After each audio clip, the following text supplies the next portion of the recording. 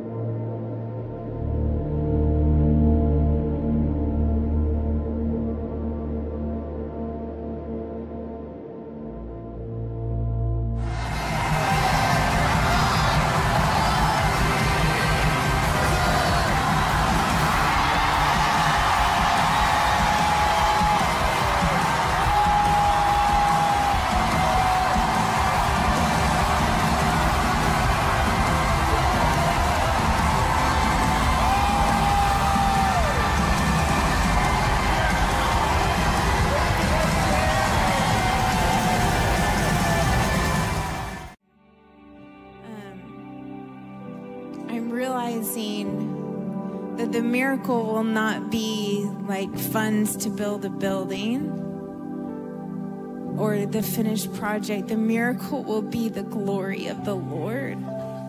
The miracle will be the unity and the spirit of prayer that comes upon our body while we wait, while it's being built. The miracle will be the great unity and glory that will come to our house. And so, Lord, we want to say that it's worth the wait. It's worth the wait. While they're over there with their hammers and nails, Lord, we ask for your glory to fall. We ask for your glory to fall on us. We ask for a spirit of prayer to come upon us. Lord, we say thank you for that. We would much rather have your glory than bricks, God. Anytime, any day. So that's what we ask for, God. I just feel the Holy Spirit saying, what if you knew that it was all going to be done? What would you ask for? And we would say, Lord, we would ask for you. We would ask for your glory. We would ask for you to fill it, because what is a house if you're not in it, God? So come fill us while we pray. We invite, will you just extend your hands? Holy Spirit, let a spirit of prayer come upon me and come upon this house. Let your glory come upon me, a cloud, just like filled Solomon's temple, just like let the Israelites out, just like when Moses would meet with you at the tent of meeting. Let a cloud come. Let your glory come. Let a spirit of prayer come, and let every other will bow to your will. Let every other longing bow to this longing, Lord. This is what we ask for, and we thank you for it in Jesus' name.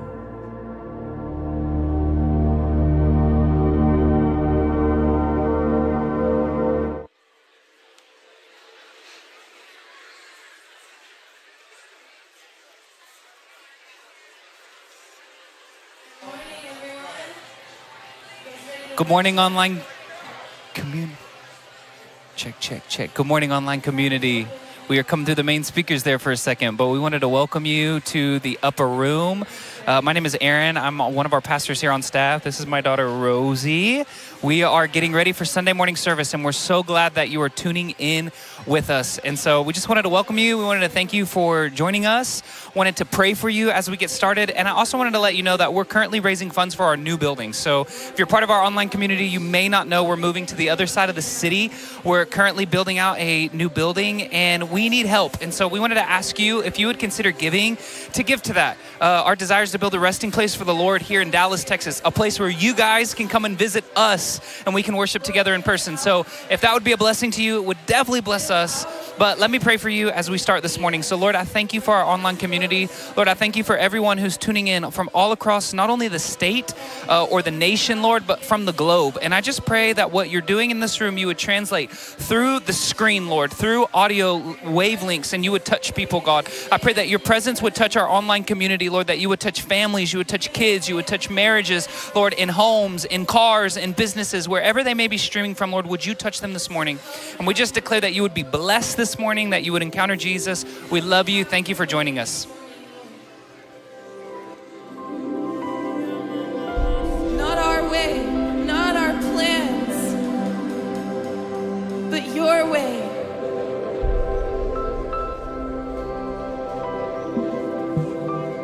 Your way, Lord.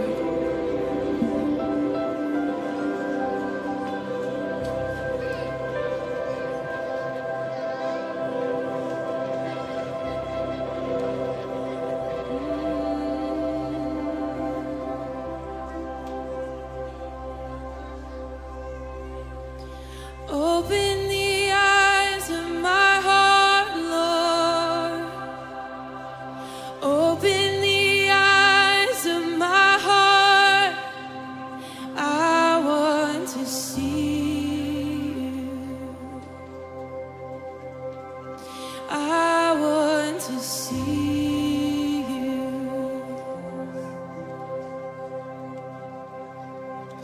Open the eyes of my heart, Lord. Open the eyes of my heart. I want to see you. I want to see you. Come open. Come open the eyes of my heart, Lord. Open the eyes of my heart. I want to see you. Lord, I want to see you. Sing, open the eyes. Come open the eyes of my heart, Lord. Open the eyes of my heart. I want to see you. This is our prayer, Lord. I want to see you high, to see you high and lifted up, shining in the light of your glory. Would you pour out your power and love as we sing, holy, holy, holy, to see you high and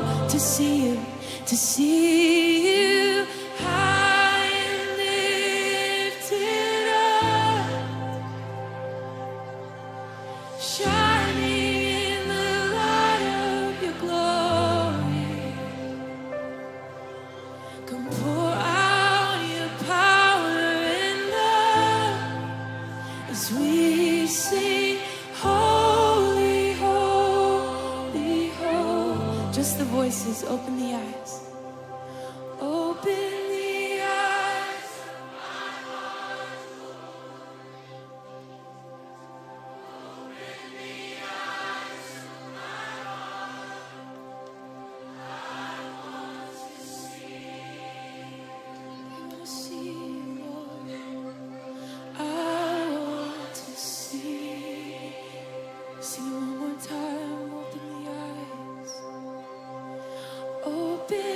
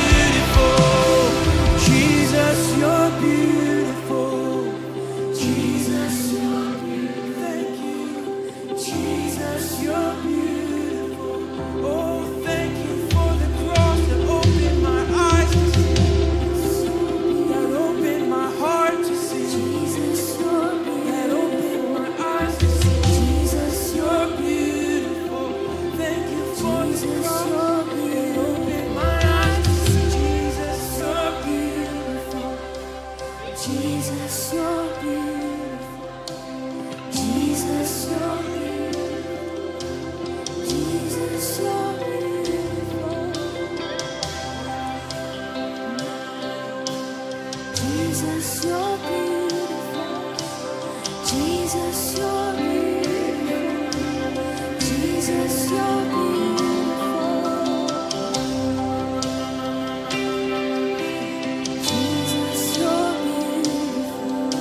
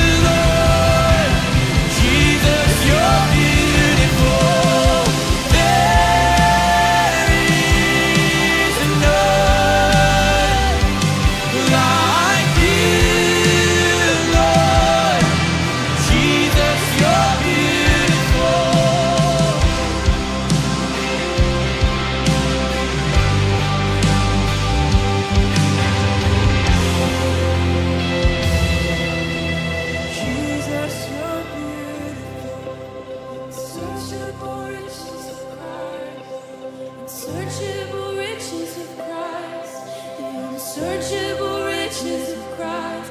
You made known through the cross. The unsearchable riches of Christ. The unsearchable riches of Christ. The unsearchable riches of Christ. You made known through the cross. You made known through the cross. You made known through the cross. You made known through the cross. You showed us yourself, Lord. Oh, you made known through your cross. You made known through the cross. You made known through the cross. You made known. You made it known to us. You made known through the cross. You made known through the cross. You made known through the cross. You showed us the face of the Son. You made known through the cross. You made known through the cross. You made known the unsearchable riches of Christ. The unsearchable riches of Christ. The unsearchable riches of Christ. The unsearchable riches of Christ. You made known through the cross. The unsearchable riches of Christ. The unsearchable riches of Christ. The unsearchable riches of Christ. You made known through the cross. What it means to be loved, you made known through the cross. What it means to be son, you made known through the cross. What it means to be loved, you made known through the cross. What it means to be son. The unsearchable riches.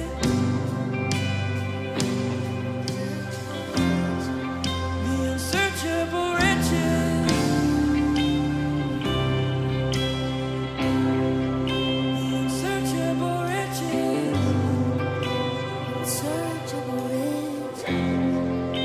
Unsearchable riches. I wanna see the mystery of the unsearchable riches of Christ. I wanna see the mystery of the unsearchable riches of Christ. I wanna see the mystery of the unsearchable riches of Christ. I wanna see the mystery of the unsearchable riches of Christ.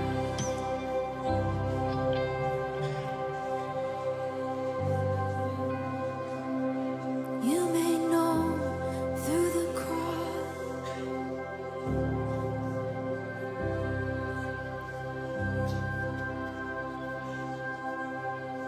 Thank you, Jesus.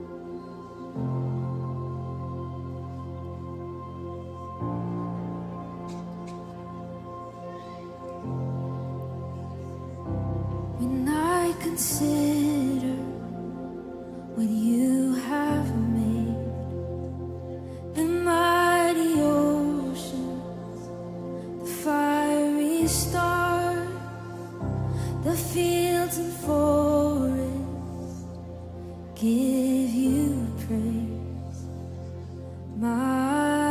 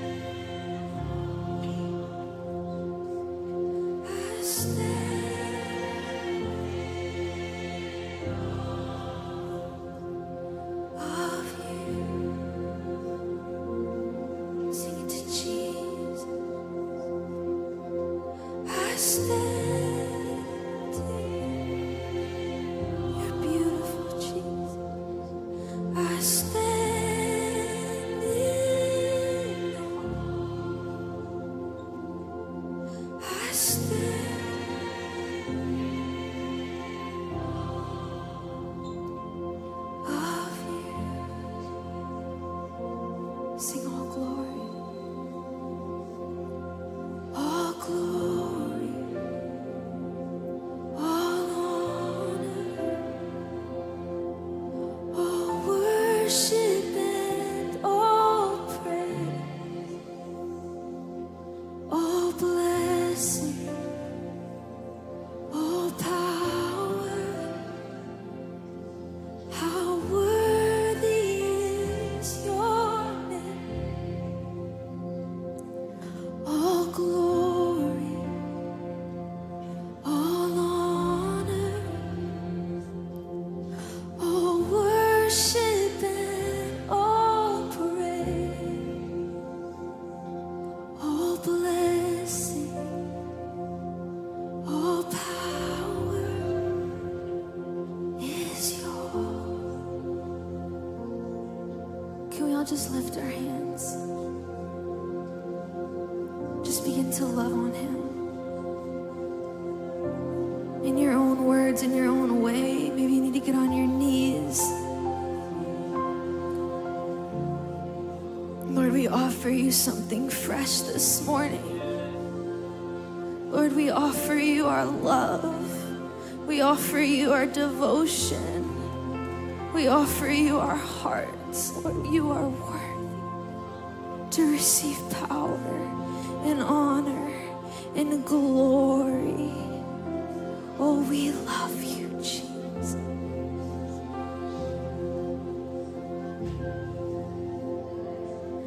All glory, all honor, all worship and all praise, all blessing, all power.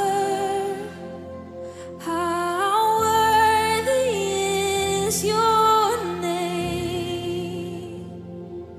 All glory, all honor, all worship and all praise, all blessing, all power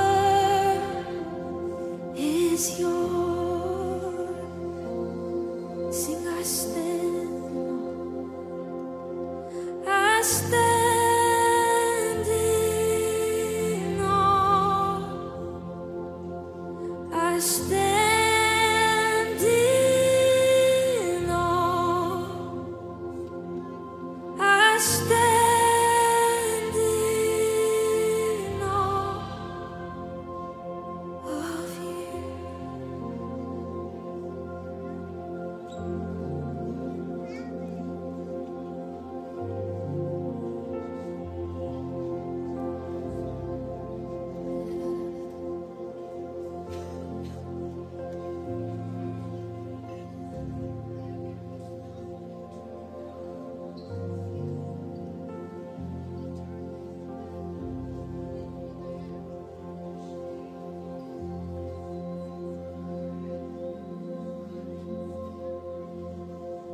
I saw the Lord seated on his throne. He was clothed in glory, exalted high, and the train of his robe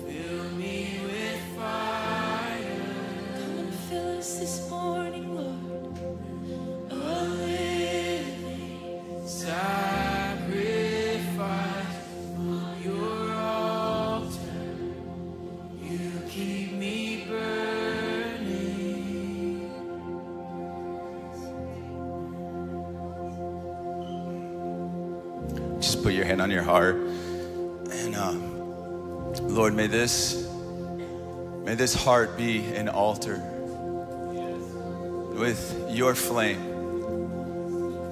With your flame, Lord. As it says in Psalm 69, what filled your Son, would it fill us? And it's zeal, Lord. Your zeal. Lord, your love is a consuming fire. And all we know to do, Lord, is to present ourselves, to present our circumstances, our relationships, our fears. Lord, we present ourselves as we are. And we ask, Lord, for your love, your zeal to touch our hearts once again, Lord. Lord, you initiated this. Lord, you loved us first. Lord, you came to us. And Lord, as we're coming to you, we're reminded that you initiated us first. And so would you initiate our hearts again, God? Would you set a fresh fire on the hearts of your people, God? Would you release a fresh zeal, Lord? Not our zeal, but your zeal, Lord. Your love, your desires, Lord. Your intentions, your will. Lord, all we know to do is to present ourselves this morning. And we say, here we are, Lord. You paid a lofty price, Lord, for us to approach you today. And so we renew our minds, Lord, into this reality of who we're in and who is now in us. So let the flame of your fire, God, let it consume all that can be consumed right now. It's a song of deliverance. It's a song of surrender. It's a song of simplicity. It's a song of alignment and coming back to the one that has that fire and zeal still in his eyes. And so would you touch us with that once again, Jesus? We pray in Jesus' name. Would you grab your elements? The communion should be in your seat.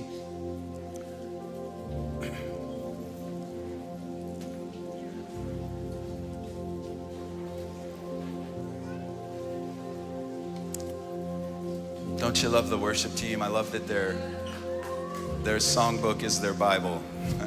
They were just singing scripture over us this morning. And his love has been revealed. His love's been revealed, and these elements that you're holding, we believe this is the centerpiece of this morning. That Jesus Christ, he, in his zeal and in his love for us, he met us in death so that we now could live with him in newness of life. And we haven't read our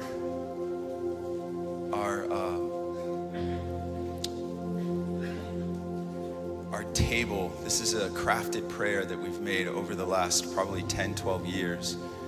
And this just reminds us of what we have access to when we come to this table.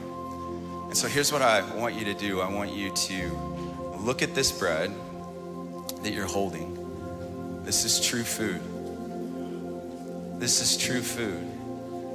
And this is the bread of life. And so what you're about to repeat with me, we're going to read it together, are promises that this meal provides. And if you run across something you need, if you're reading this and faith leaps into your heart, I want you to do this as we're reading it. I just want you to stand up as an act of faith that, Lord, I'm coming to this table and I'm finding what I need. It's a long prayer, so hopefully most of us will be standing by the end of this.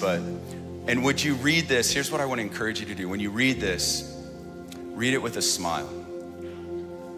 Put a smile on your face. This is the table that is set before us in the presence of our enemies. And I don't know what's surrounding you today, but I know that this meal is sufficient for whatever that is. So I don't see all of you smiling yet. All right, you ready? Father, you can read it with me. Father, I thank you for this bread that is the body of your Son and my Lord Jesus Christ. Thank you, Jesus, that you took my sins, my cares, my worries, my sicknesses, and my diseases upon your body. Thank you that your body took on all that my body could not. Thank you that your body took up my infirmities, diseases, my chastisement, my affliction, my scourging, my rebellion, my iniquity, my transgression, my grief, my sorrow, my anguish, my guilt, my shame, my condemnation, resulting in your body taking on my death. Father, I proclaim that you died my death. I proclaim that I was crucified with you and that I no longer live, but you live in me. And the life I now live in the body, I live by faith because you gave your body for me. And now, glorious Father, I receive total healing and wholeness in my spirit, my soul, my mind, my emotions, and my body. This life, healing, and wholeness includes every organ, every cell, every joint, every ligament, every muscle, and every bone in my body.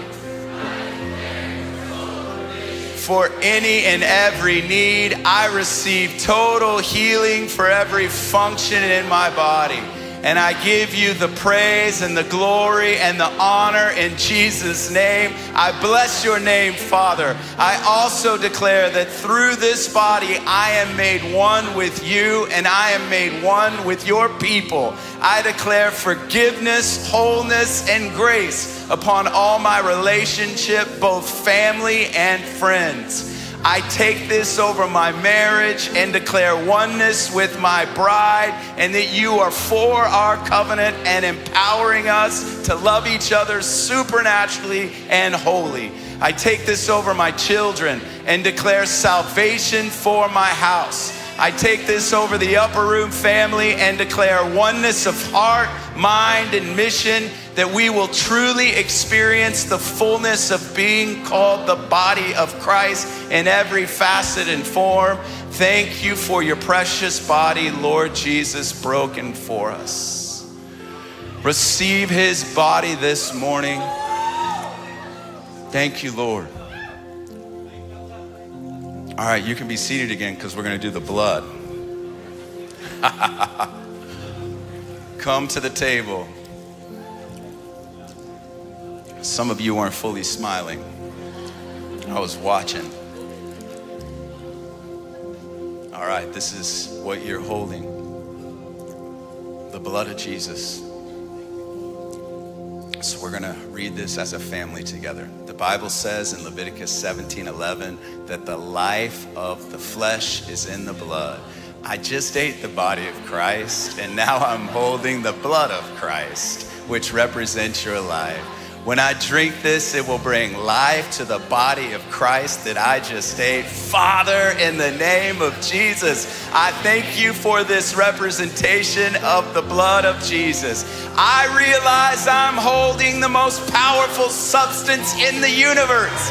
It is more powerful than all physical weapons, medicines, foods, bacteria, viruses, curses, and rebellious decisions that I've made. Come on. This blood has the power to deal fully with all my sin, both the power of sin in my life and ultimately one day the presence of sin in this world. Jesus, your blood was shed out in 7 different areas of your body. Brow sweat, head, back, bruising, hands, feet, and side. These wounds supply for my renewed will, honor, healing, forgiveness, sanctification, renewed dominion, and intimate companionship. Thank you that this blood is for my past, present, and future sins, that this blood speaks a better word than any other word over my life.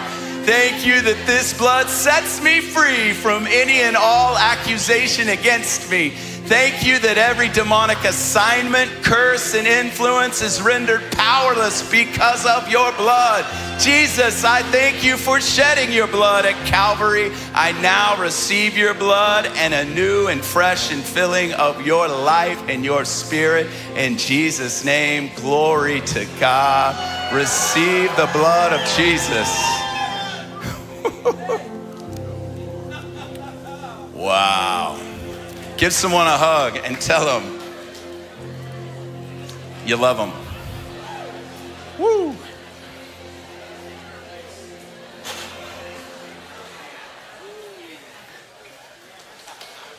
Bro, somebody better slap somebody after that. That was good. That's like, what's up? If you forgot what you have access to, faith comes by hearing. So that prayer is available to you. I think it's on our website, but just come to the table. Anyone at any time facing anything, the table is for you. I'm gonna get our preacher up. She's my favorite preacher. But we wanted to give a quick update on Gen Z for Jesus. So a week ago Saturday, we had just under 8,000 registered to come to Gen Z for Jesus, which was in Southern California. It was crazy, I know. So when they were coming down, and the system actually malfunctioned, so we don't know how many actually were present, but it was a packed house. It was, someone said, can you describe Gen Z for Jesus? And I was like, it was like the body of Christ on Red Bull for 12 hours. It was just, people were, those young ones, man, they worshiped for 12 hours straight. And I have a little clip here. We baptized 115 people. And so look at this clip. Extra loud for this one. Here we go. Josh, come on. We bless you. Here we go. Yes. Yes. Come on, begin to bless them. Bless them.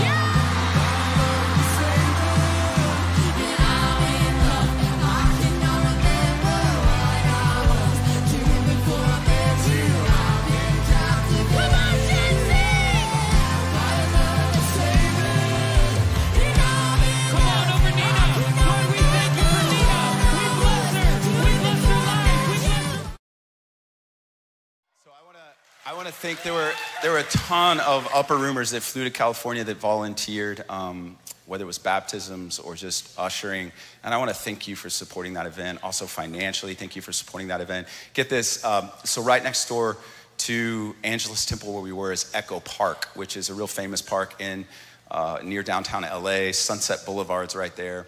And so it can be a pretty dicey place, just especially we were there Saturday night. And so some of the upper room team went and preached the gospel at Echo Park. And there were a handful of people that heard the gospel, gave their life to Jesus, and then came and were baptized into the waters, which was just super cool. Isn't that awesome? So just so grateful for Marcella and Brian, and just it was a very, very powerful event. So I am deeply encouraged with what Jesus is doing in Gen Z and just our small little role that we get to play. Hey, my bride is going to preach this morning. So would you give it up for Lorisa Miller?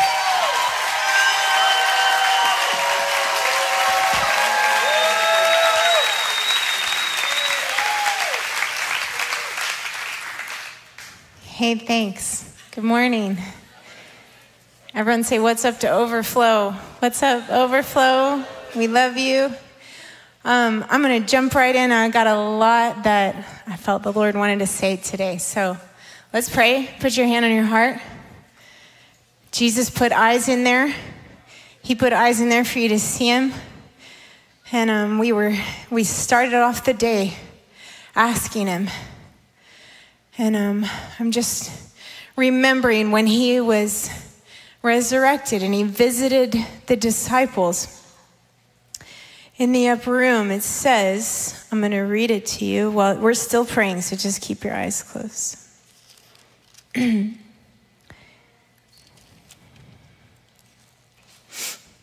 Thank you, Lord. It says, and he opened their understanding that they might comprehend the scriptures. So I want you to look at Jesus right now and say, open my understanding. Open my understanding. open my understanding. There is a supernatural reality, Lord, that we need that I cannot do, Jesus. I cannot do. You could make me the most gifted speaker on this planet, and I cannot open the understanding. But you can by your Spirit, and so I'm asking you, Lord, to fill this room, to fill our hearts. Let your zeal come and rip veils and give us fresh eyes. We want to see you.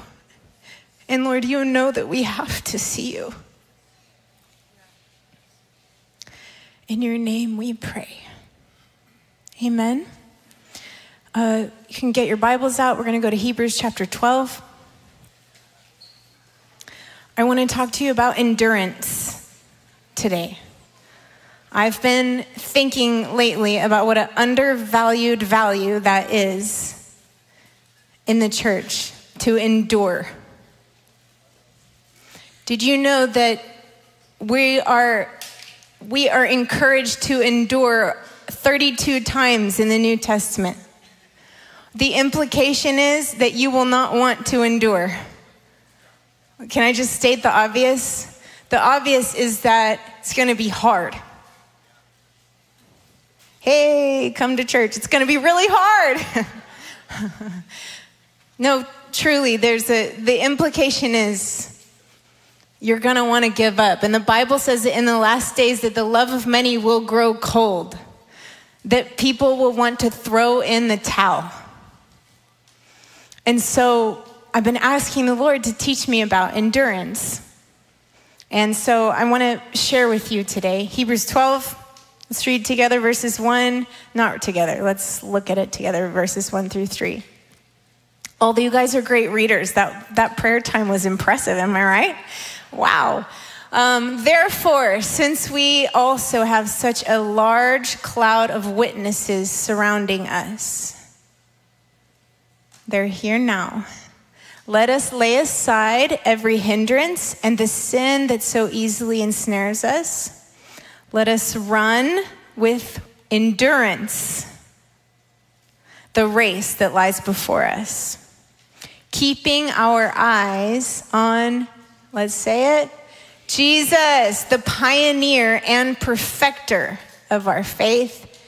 For the joy that lay before him, he endured the cross, despising the shame, and sat down at the right hand of the throne of God. For consider him. Consider who? Who endured such hostility from sinners against himself, so that you won't grow weary and give up. So I want to talk about endurance. When Jesus talked about the parable of the seeds, do you remember this parable? How many types of soil were there? There were 4 types. We want to be the 4th type. The 4th type is the type that fell on good soil. Look at it, verse 15, Luke chapter 8, verse 15. It says, the seed in the good ground, say that's me. Lord, make me good ground. The seed in the good ground, these are the ones who, having heard the word with an honest and good heart, hold on to it, and by what? Enduring, produce fruit. So if we're going to be a fruitful people, we have to endure. So we're going to look at a couple of definitions, and then we're going to talk about how do we endure. So endurance, this word that I said was used 32 times, this is what it means. Cheerful constancy or patient continuance. Cheerful constancy or patient continuance.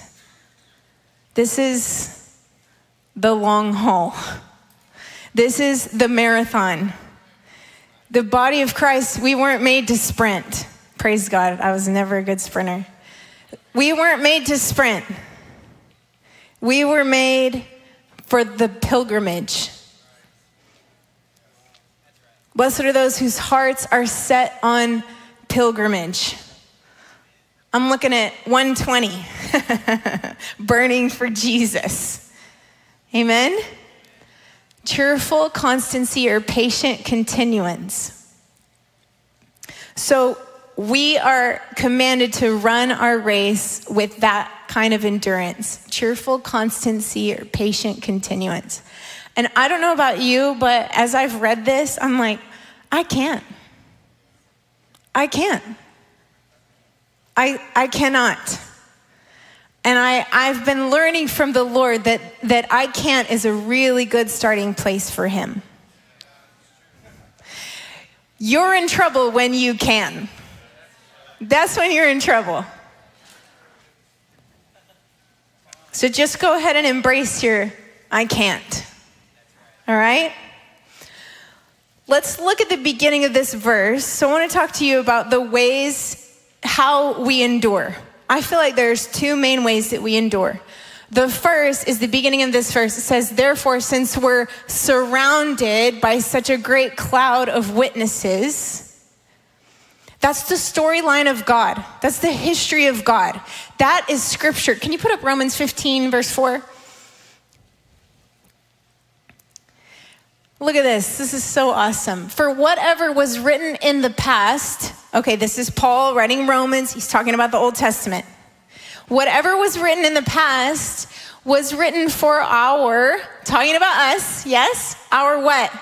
Our instruction, so that we might have hope through endurance and through the encouragement from the scriptures.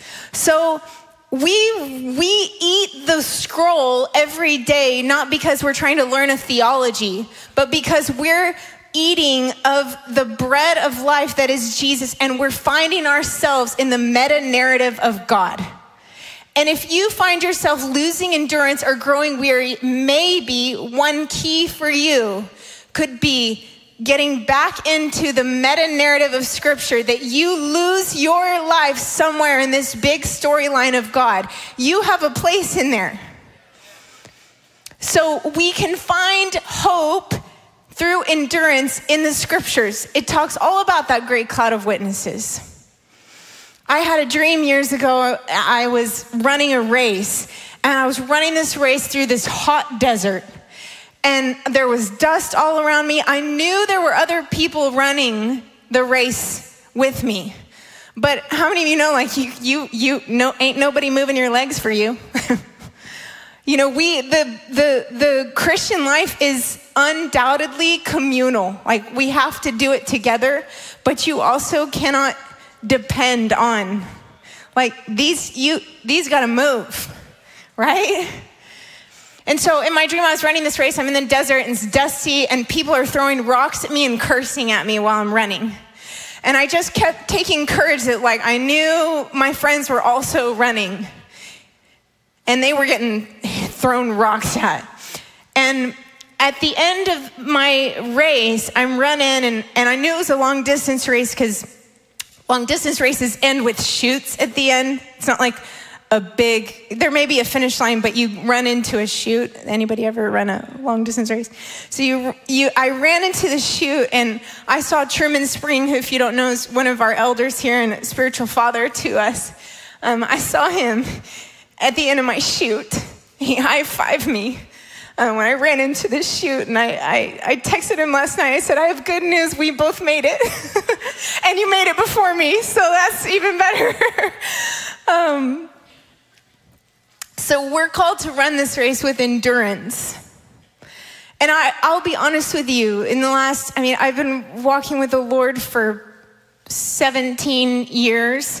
And since we started Upper Room 13 years ago, there have been times where I have just not wanted to be running. I've just thought, this is the race that's been marked out for me. And I thought, I don't really like this. I don't want to do this. I don't think I'm very good at it. I don't think I'm going to make it. But I found someone.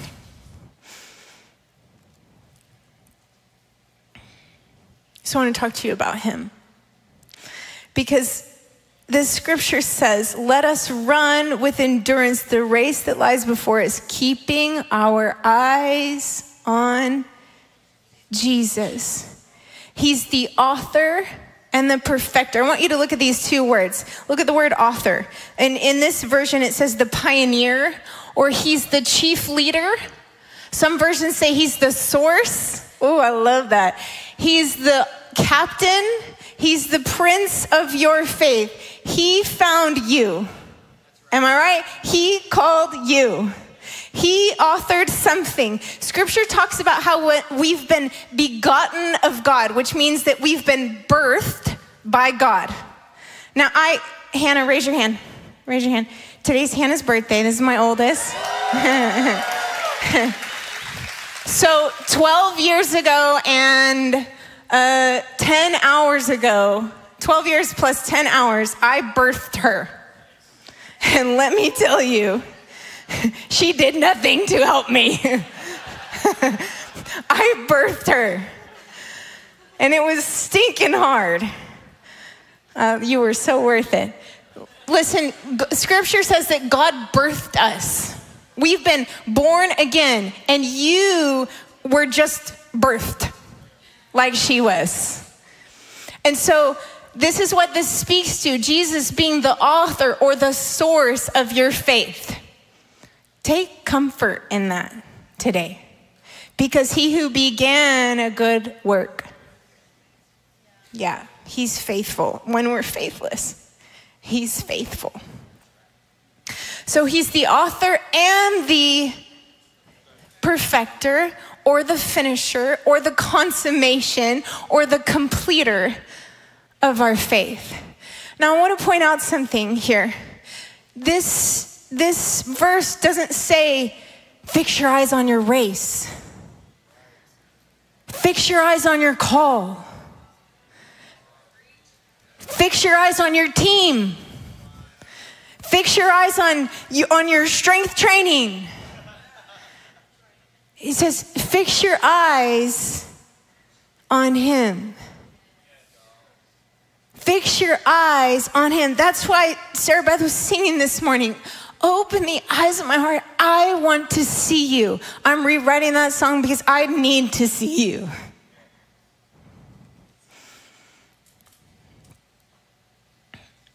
Fix your eyes on him.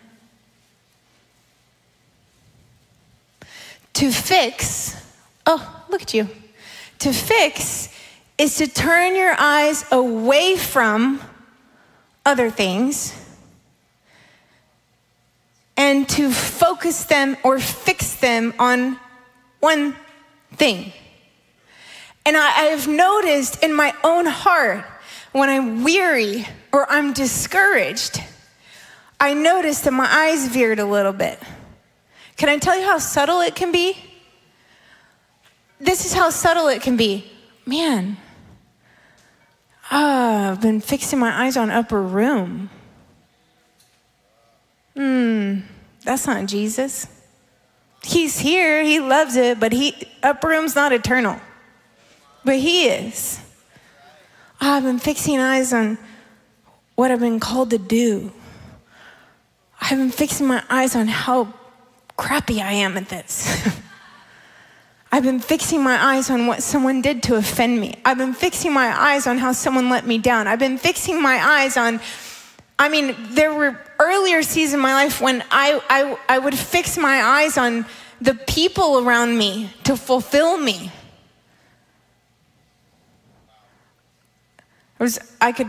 You could go look up the sermon, and when I used to fix my eyes on Michael, he's awesome, but he's not Jesus.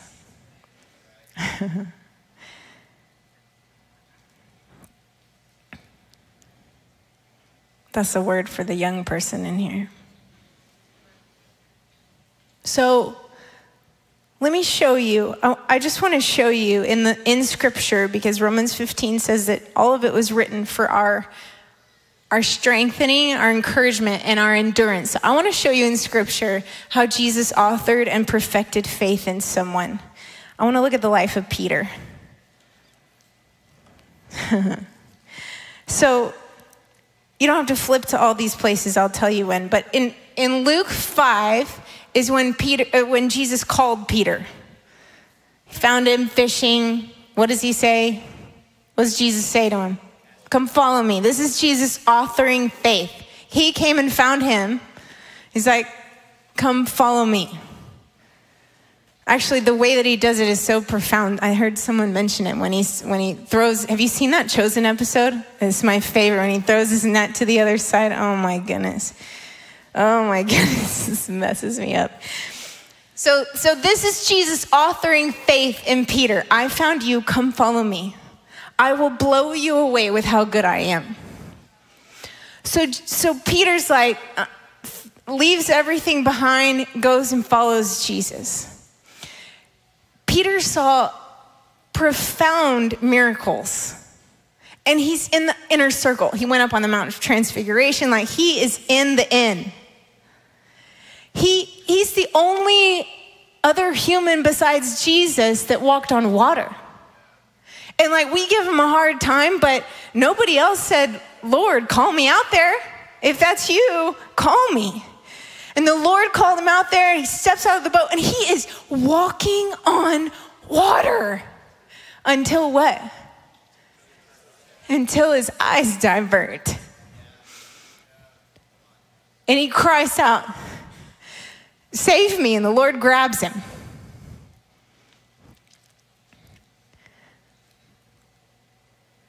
His eyes just a little, whoa, it's quite stormy out here. What am I doing? I'm walking on water. Instead of the voice in the face of the one that called him. I want you to go to Luke chapter 22. This is one of my favorite portions of scripture. Starting in verse 31. Let me just set it up. Jesus has been telling them, like, he's going to the cross. It's going to get really bad. You don't understand. All that we've been working for these 3 years, this is going to be painful. They don't get it. And there's this moment where Jesus looks at Peter in verse 31. He says, Simon, Simon, look out. Satan has asked to sift you like wheat. But these are maybe the best words in scripture. But I have prayed for you. He's doing that right now. Did you know that? He's doing that right now. But I have prayed for you that your faith may not fail. And then I think this sentence sums up the heart of New Covenant prophecy. And when you've turned back, wait a minute, where am I going? He didn't explicitly say, you're going to turn your back on me, buddy. But he already sees past. He prophesies right into his future and says, when you turn back, strengthen your brothers. Peter's like, hang on a minute. Look at verse 33. Lord, I'm ready to go with you to prison and to death. This is Peter's endurance. This is Peter's zeal and his own, like, I got this. I'm ready. Remember, we walked on water, like, let's go. I tell you, Peter, he said, the rooster will not crow today until you deny 3 times that you know me. Now I want us to go to the moment that this happened. Look later in the chapter. Peter's already denied him twice. And look in verse 59. This is the 3rd time. Jesus has been arrested. You guys know the story. Then after about an hour, another kept insisting. This man was certainly with him since he's also a Galilean. But Peter said, man, I don't know what you're talking about. And immediately, while he was still speaking, a rooster crowed. Then the Lord turned and looked at Peter. What do you think Jesus was thinking? Why did he make eye contact with Peter? Hey, I already told you. I already knew this was going to happen. When you come back, strengthen your brothers. It's 1,000 words were said in this look. I knew it already and I loved you anyway. I already saw how you would fail me and I've loved you anyway. And I have a calling for you.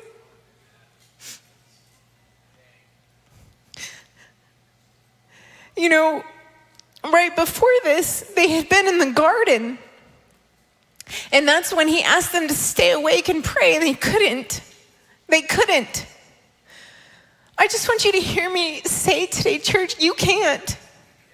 You don't have what it takes. And like we I don't know, we just worship with all our hearts and as we should. But we just have to remember it's all him. And you know, they were in the garden, and then Judas comes and the troops come and they're ready to get Jesus, and there's Peter's zeal again. He's like, takes out his sword, chops off a dude's ear. I think that's pretty brave, actually. Like, these are the religious elite and the ones coming, and he's like, I told you, Lord, I would go with you, and I'm defending you right now. But it just ran out. I don't know what mile it was, you know. Mile 10, he's like, I ran out. I denied him 3 times. And even, this is really key. Even after he saw Jesus resurrected, he's still not there. Look at the end of the book of John, last chapter of the book of John. Oh, this is the beautiful moment where Jesus is restoring Peter, starting in verse 15. And he's, you know, you've probably heard people preach about how he's restoring those 3 times of denial by giving him another moment. Do you love me? Yes, Lord, you know I love you. It's beautiful. But look in verse 18. After they have this exchange, Jesus says, most assuredly, I say to you, he's talking to Peter, when you were younger, you would tie your belt yourself. Wait, where am I? When you were younger, you girded yourself and walked to where you wished. But when you're old, this is another prophetic word. Hear this, this is Jesus prophesying to Peter about his death. When you're old, you will stretch out your hands and another will gird you and carry you where you do not wish. I can just feel his heart sink again. Man, but you were resurrected. Like, I thought now we get to see everything that we dreamt of, but you're just telling me that it's about to be hard again. And look at what Peter does in verse 20. Peter turns around, sees the disciple whom Jesus loved, who's writing this letter, John, the one who had leaned on his breast at supper. And Peter looks at John, looks back at Jesus and goes, but what about him? What about his race? Is he going to have to run as far as me? Is his terrain as hard as mine? Does he have as many people cheering for him? Is he going to beat me?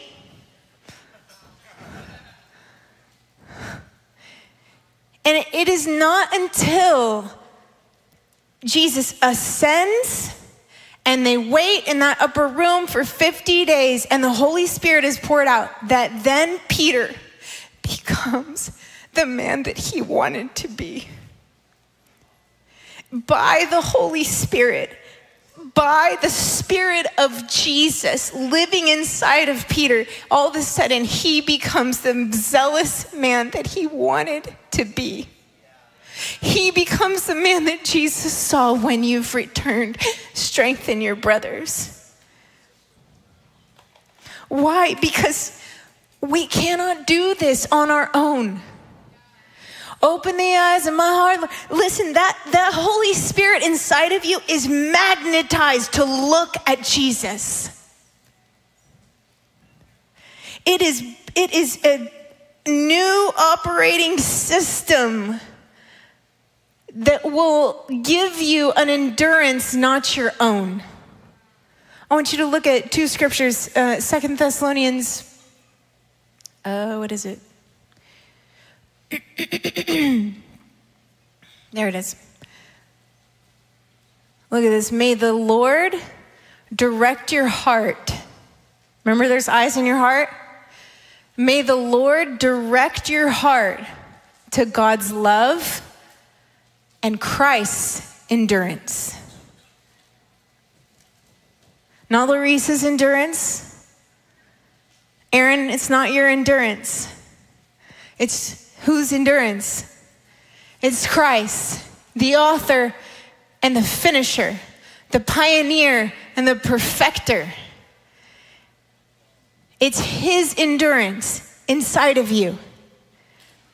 Oh, by faith, I want you to hear me today. You have the endurance of Christ in you.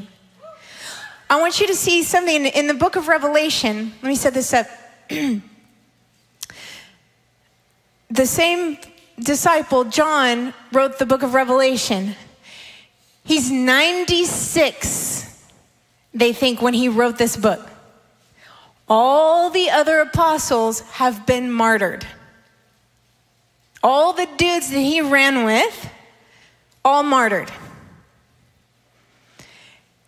History tells us that they tried to murder John by boiling him in oil. But he didn't die. And so they exiled him to the island of Patmos. He is 96. And I want you to see what he writes. I, John, your brother and partner in the affliction, kingdom, and the what? The endurance that are in Jesus, was on the island called Patmos because of the word of God and the testimony of Jesus. Listen, I'm confident John knew that his endurance ran out a long time ago. And here he is, 96, all his buddies are gone. He's about to have the craziest encounter. That's the only part of scripture that not the only, but it's like the book that is forward looking. Are you with me? And he says, hey, I'm all by myself out here. I'm old. All my friends are gone. And my Lord is gone, but I have the endurance of Christ.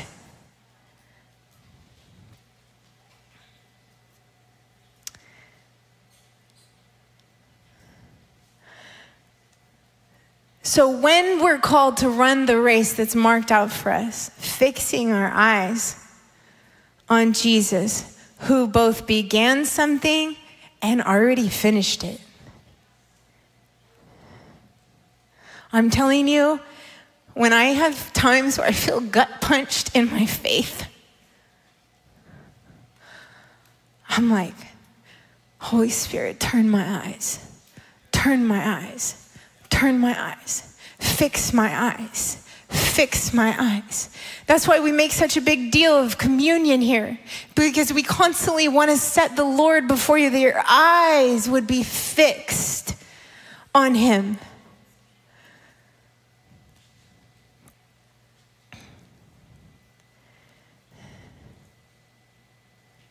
That your eyes would be fixed on the author and the finisher. I want you to see the second part of, thank you. Can you put the next verse of Hebrews 12 up?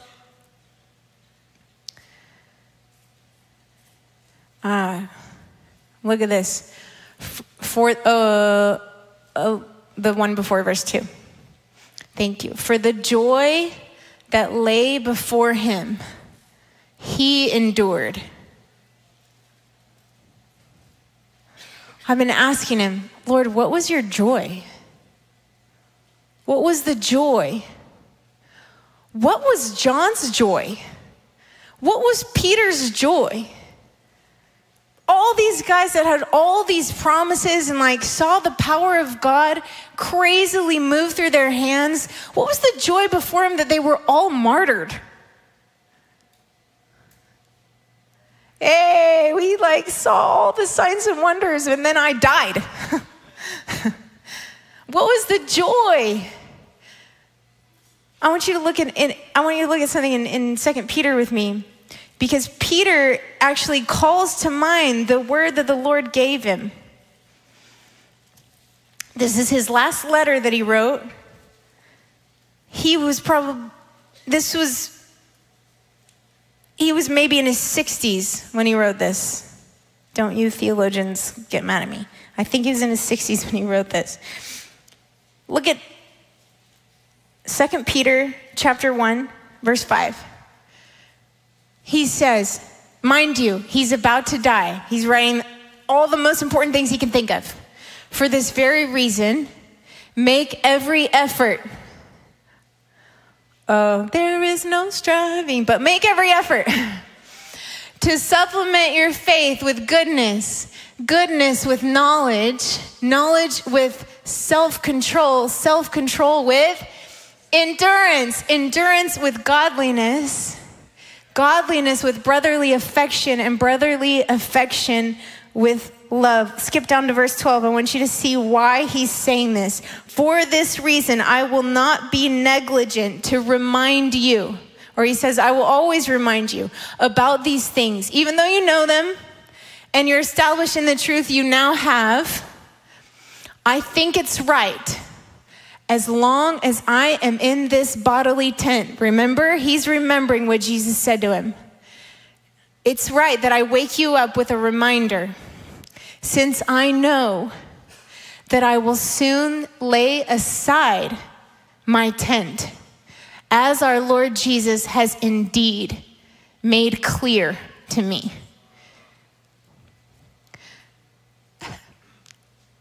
And I will also make every effort so that you're able to recall these things at any time after my departure. What is he saying? He's saying, I'm going to make sure you write this down. And that Lorisa Miller in 2023 reads it so that she can have endurance, so that she can fix her eyes on Jesus, so that she can know my story. I'm in the great cloud. She can know my story, that I too, for the joy that was set before me. You know, Peter was crucified upside down. I don't even know how that works. You're all picturing it now, aren't you? How did that work? He didn't want to have the honor of being murdered the way his Lord was. But I've been asking, Lord, what was the joy? If it's not all the things that I wanted to happen, what about those things that I prayed that didn't get answered the way that I wanted? What is my joy set before me? Because if I can know that, then I'm running.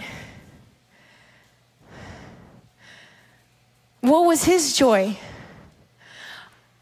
I want to propose today that whatever the joy was for Jesus is the same joy for me. And that this is not the ethereal, weird, hard to grasp joy of the Lord that is your strength, but it's actually something, the joy that was set before him.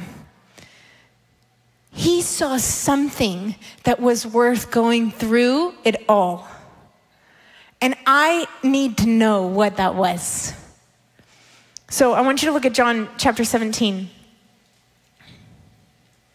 This is his high priestly prayer right before he leaves. Kind of like Peter, he's saying all the important things. And he's praying. And he's praying for his disciples here. 17 verse 13, he says, he's talking to his Father.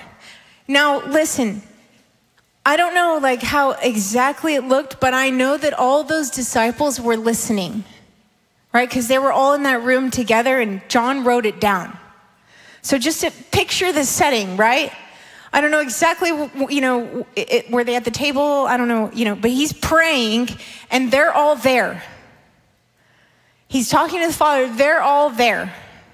Yes? And he says in verse 13, now I'm coming to you, talking to his Father, and I speak these things in the world so that they may have my joy completed or fulfilled in them. All these guys are going to give their lives for the gospel. All these guys have a painful ending, glorious, and they have a painful journey. But Jesus is like, Father, I'm praying that they would have my joy actually completed or fulfilled in them. And then I want you to see like what his ultimate desire was. Put up verse 24. He says, Father, now he's praying for all of us. Hey, say, Jesus prayed for me. Look at what he prayed. He says, Father, I want those you have given me. Everybody raise your hand and say, that's me. I want those you've given me to be with me where I am, so that they will see my glory,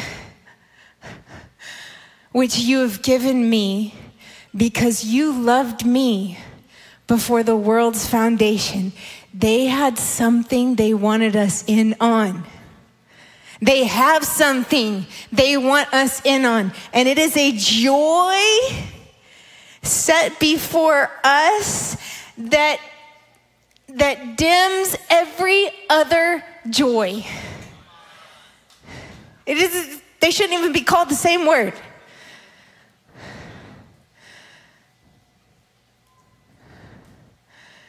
For you to know that you were the joy set before him, the unbroken fellowship and communion with you was the joy set before him, and is today the joy set before us.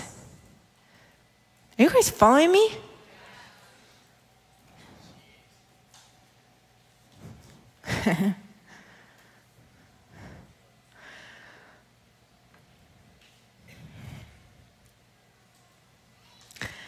Listen.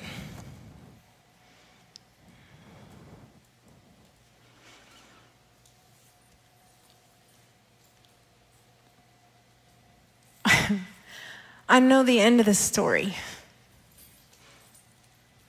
I'm coming up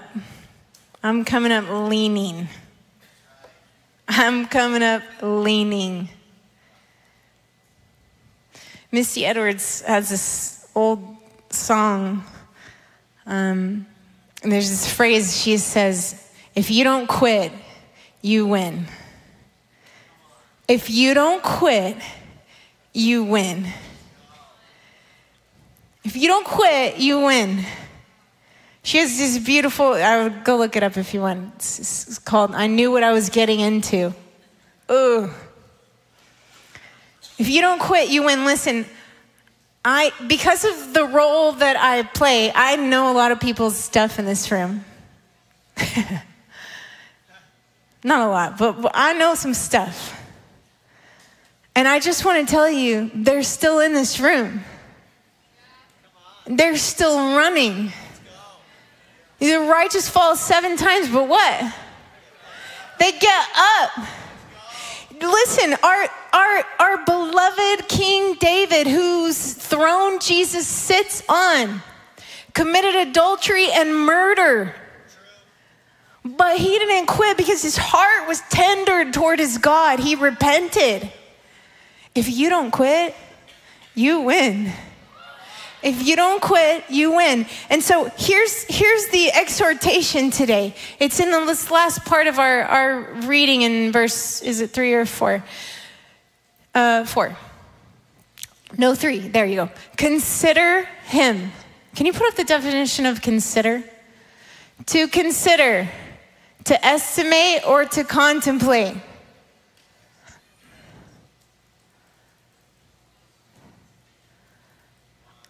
It's worth pointing out, like, it's not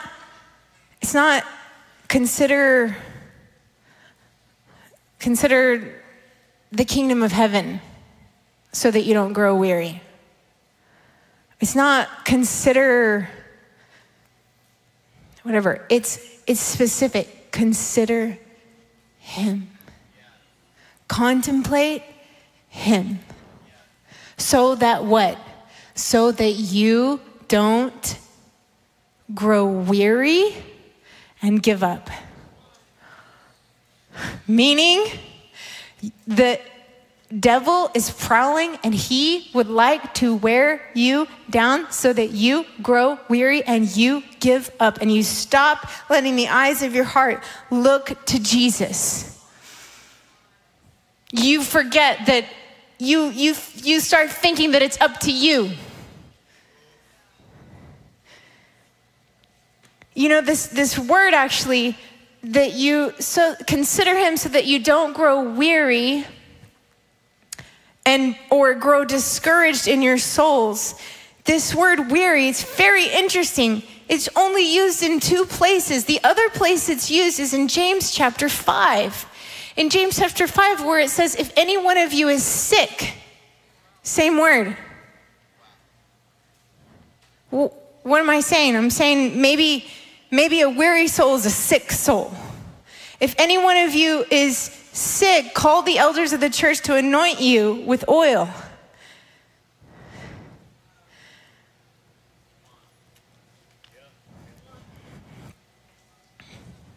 Consider him. Consider him. Consider him. Man, when I don't know what to do, and I'm tired, and I'm weary, and I'm disappointed, so disappointed, I just say, Holy Spirit, help me consider him. Consider him. Consider how, it's like, Lorisa, what are you saying? I'm saying, like, consider him. Consider him that before the foundation of the world, he was there, making a plan to redeem you. Consider him who was born of a virgin in a manger. Consider him that when the angel came, he said, good news, I bring you good news of great joy. Consider him when he was performing miracles.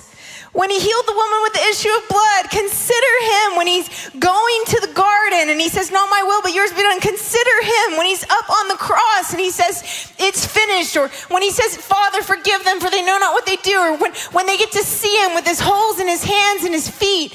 Consider him. Consider him now exalted at the right hand of the Father and in glory. Consider him. Man, and your heart finds strength that you can't find on your own. It's a supernatural exchange. Consider him. The heart never gains strength by considering any other thing or one. Oh, isn't that awesome?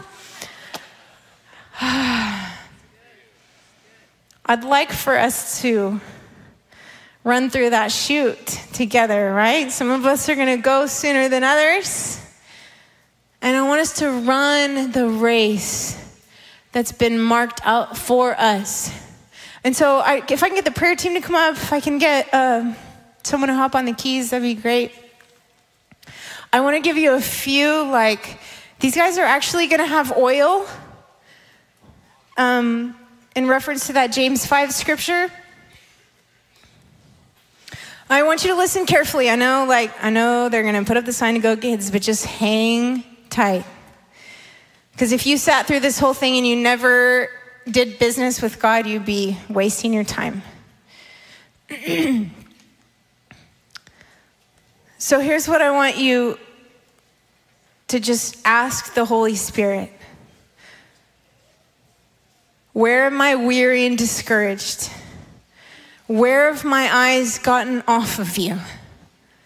Where are my eyes fixed on me or on the person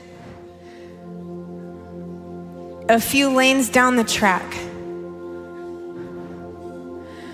Here's the phrase the Holy Spirit spoke to me. He said, there are ones who are sidelined with shame, that you feel you have disqualified yourself and you are paying penance on the sideline.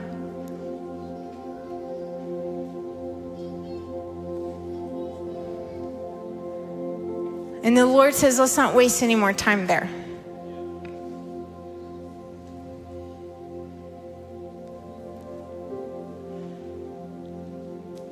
Where am I weary and discouraged in my soul? Where have my eyes been looking to my own strength, my own zeal, my own ability to endure? Where have I put joy before me that will come up short?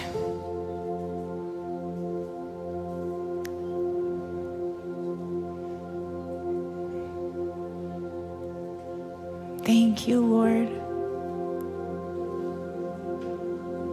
Thank you, Lord.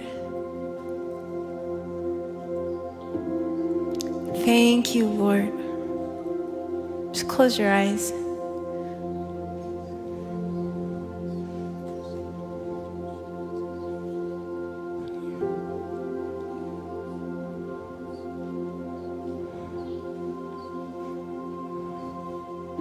On your worst day, you were the joy set before him.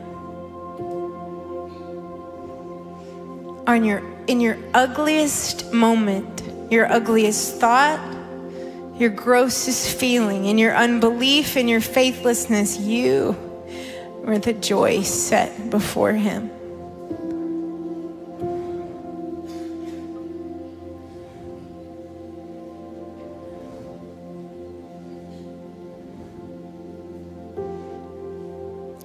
I want to invite you to whisper back to him, I'm the joy, Lord.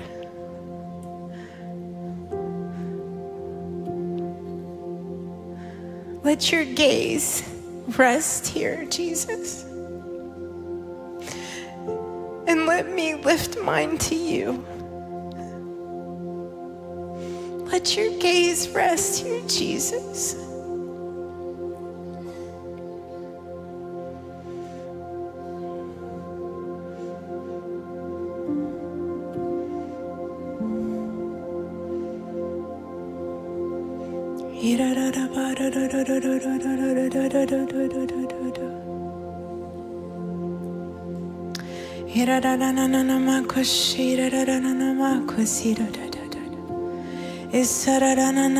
We consider you.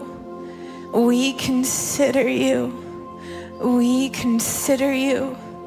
We consider you, Jesus. We consider you. You've set eternity in our hearts and we turn them toward you. We consider you. You are the joy, Lord. You are the joy, Lord. You, Jesus, are the joy. You are the joy. You with the Father and the Spirit bringing us into communion. It's you. You are the joy, the fellowship. The fellowship. You are the joy. You are the joy. You are the joy. And I'm your joy and you're my joy. You are the joy, God. Oh, just yield yourself to let the Lord tell you, you are the joy that was set before me. It's my delight to wash you, cleanse you, refresh you, strengthen you, renew you. Thank you, Lord. Thank you, Lord. Thank you, Lord. Oh, the joy of the Lord is my strength. Oh,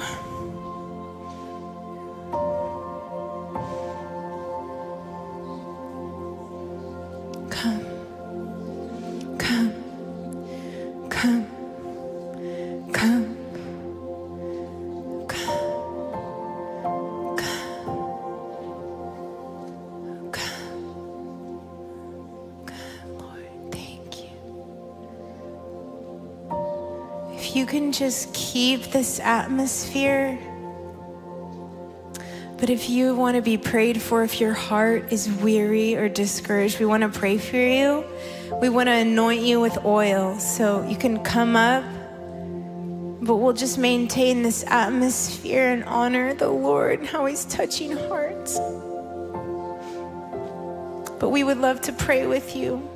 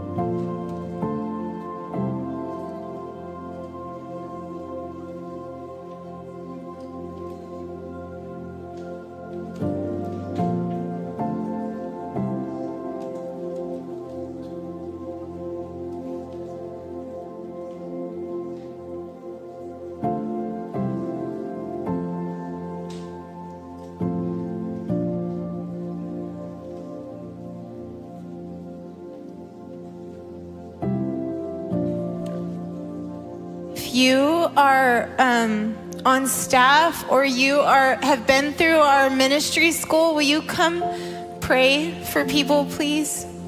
If you're an elder. Yeah, thank you. Thank you, Jesus. Thank you, Lord. Thank you, Lord, your Holy Spirit. Thank you.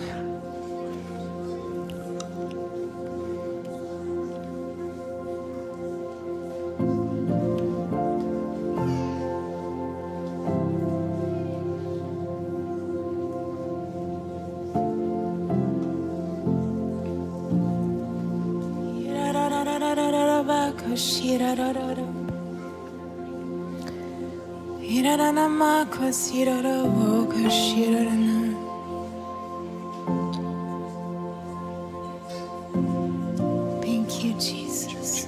Thank you, Jesus.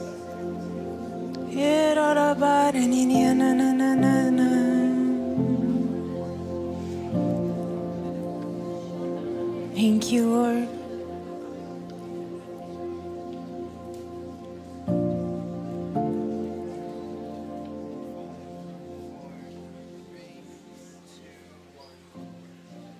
Hey guys, I'm back. Thank you for tuning into our live stream. We love you so much. Before you go, I want to encourage you. If you're watching at home with your family, maybe you're a father, a mother, or maybe you're just with friends, circle up as a family, pray together, lay hands on one another. But don't just let this be something you're watching. Let it grip you in your own home or in your car. Maybe if you're driving down the car, that you could say a quick prayer over your family. I don't know what it looks like, but we're so grateful that you tuned in. We love you. We have live prayer throughout the week, so hopefully we see you again this week. And we bless you in Jesus' name. Thanks for watching The Upper Room.